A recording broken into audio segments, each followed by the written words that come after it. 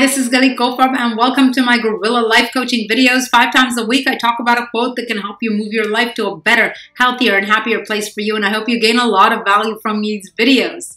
So how are you doing today? I hope you're feeling tough, because today our quote of the day is, "The only reason I can't jump in and engage life is that I've told myself that I can't.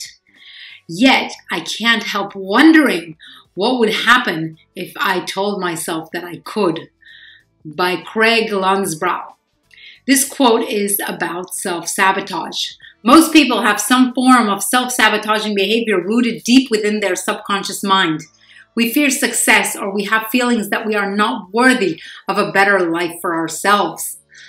Even when things are going our way and everything seems fine, those of us who have self-sabotaging tendencies tend to feel anxious about succeeding and about being the center of attention and about feeling good and feeling fulfilled and happy.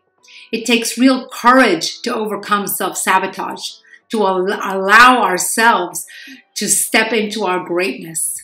Not only to start believing in ourselves, but also to start allowing ourselves to reap the fruits of our actions before trampling all over them. Feelings of incapability, even though they are false, oftentimes prevent us from even taking the first step. We can achieve our wildest dreams, and we deserve not only to go after our dreams, but also to achieve them. And this is why we are alive. We are creators in the likeness of our Creator. We have the powers to create what we desire in our life. But we must believe in our abilities before we can even start. It is crazy that even when we put in so much effort, so many hours, days, months, and even years honing our craft and becoming great at something, a self-sabotaging person still does not feel that they deserve their success. So they either hide their work, keep it to themselves, or try to pass it on to the wrong people who do not appreciate it enough. And an example of this is Vincent van Gogh. Only after he died and stopped self-sabotaging his own success did he reach the great fame he was so deserving of. Self-sabotaging behavior often comes from having deep-rooted guilt feelings. Having feelings of guilt ingrained within us lead us to a loss of self-esteem, negative feelings, and the destruction of our relationships, and even the destruction of our life. They can be so potent, guilt feelings. They are so destructive to our psyche of any person, and they usually come from early childhood, these guilt feelings, from parents or caregivers who use guilt feelings to manipulate and control our feelings and our behaviors to suit their own. Our caregivers learned this method of raising controlled children from their own caregivers because it works so effectively. Children who have experienced destructive criticism or lack of love during their childhood will often develop guilt feelings about their actions and will tend to self-sabotage their own success in the future. They will have a tendency to believe that even if they do have some level of success, that it must be transient, and that they expect that probably something will soon go wrong. As I mentioned in yesterday's video, what you expect you will get because of the functioning of the levels of consciousness of our mind. Self-sabotage comes from deep-seated beliefs in our subconscious mind that we are not good enough, and that we cannot reach greatness and do not deserve greatness.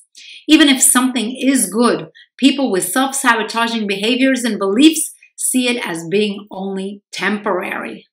But the fact is that there is absolutely no reason why our lives cannot and should not be filled with series of good, lucky, prosperous, and even great events.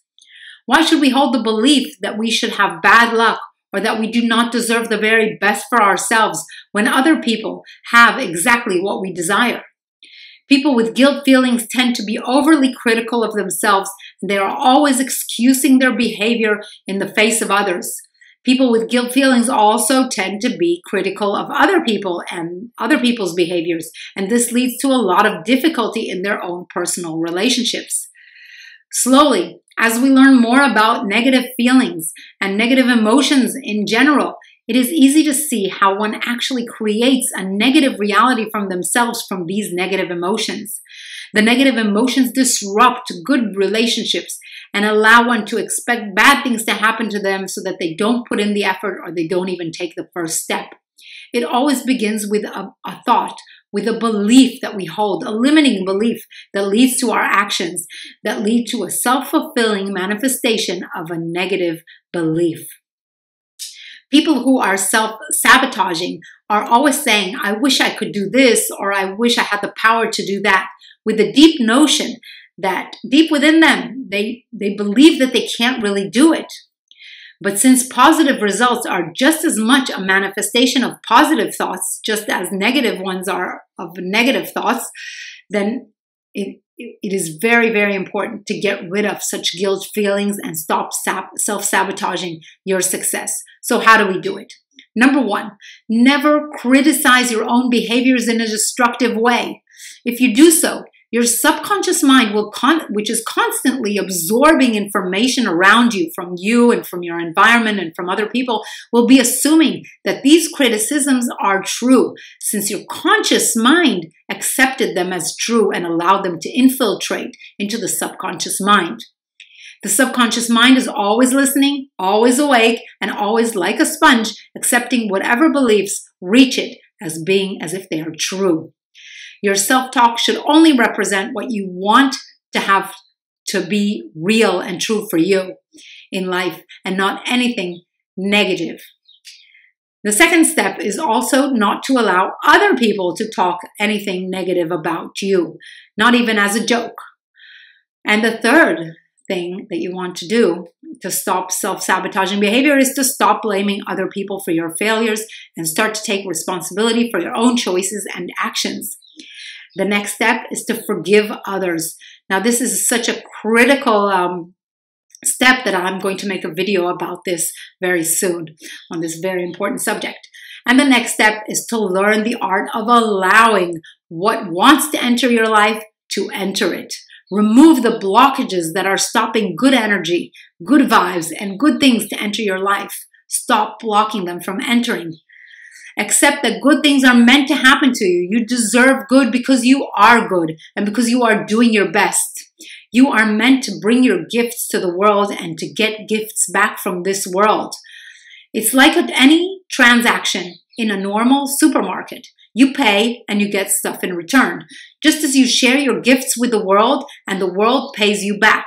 The better you are at sharing your gifts, the more you will get back. Think about being the supermarket owner and giving all of your merchandise away for free without getting anything in return. People take and give nothing in return, but you still have to pay the bills and to maintain the stock and to hold the store. Very soon, you will be out of business and you won't continue to sell your merchandise.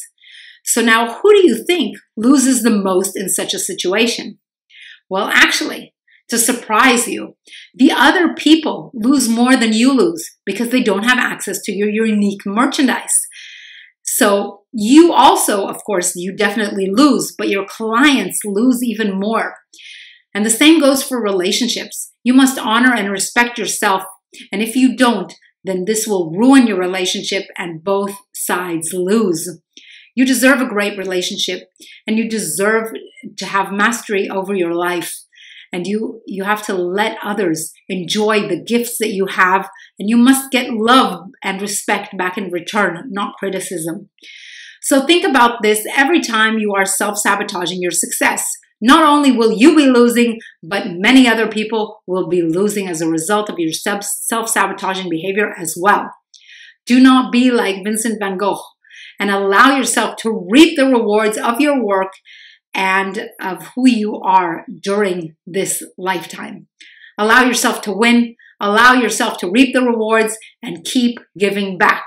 You deserve a good life, and other people deserve your gifts. So as I always do with these videos, I will provide you with a question that you want to ask yourself so that the answer will help move you to a better place in your life. And your answer will help move you towards a better place for you. And the question of the day is, where in my life am I self-sabotaging my success? Where in my life do I feel that I am not good enough to gain the rewards that I deserve for my efforts? Well, think about this and slowly learn to allow yourself to reap the rewards of your efforts for the good you bring, for who you are. As usual, I recommend writing this question and your answer in a notebook, especially prepared for these coaching sessions, so that you can look over your answers and see how and ensure that you are moving your life to a better place for you and see how you're doing it. So to finish this video off, the affirmation of the day is, I deserve the best because I am doing my best to share my gifts with the world. I deserve the best because I am doing the best to share my gifts with the world. Now tell this to yourself as many times as you remember to do so, because an affirmation has the power to completely transform your life with repetition.